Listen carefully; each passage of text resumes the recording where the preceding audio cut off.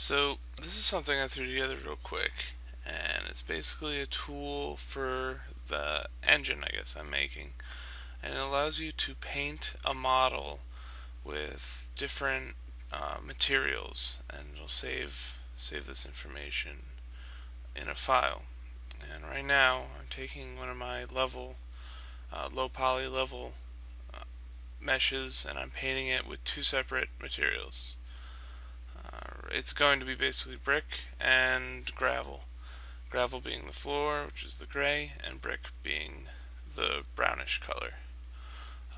What this allows me to do is save these values however I want into a text file or binary file, in this case text, and this will allow my decal system to determine which material it is you've hit on a certain mesh. So all meshes don't have to be the same material. And obviously it's just a primitive version, but it saves as a material file, and then here it is in game. When you shoot the walls opposed to the ground, you get different decals, and can be and will be expanded to the particles given off the debris. Will be different too.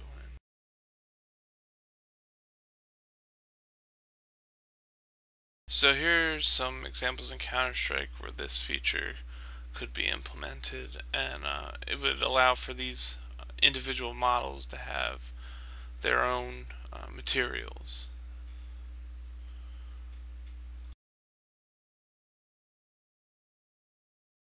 And that basically sums it up. Thanks for watching.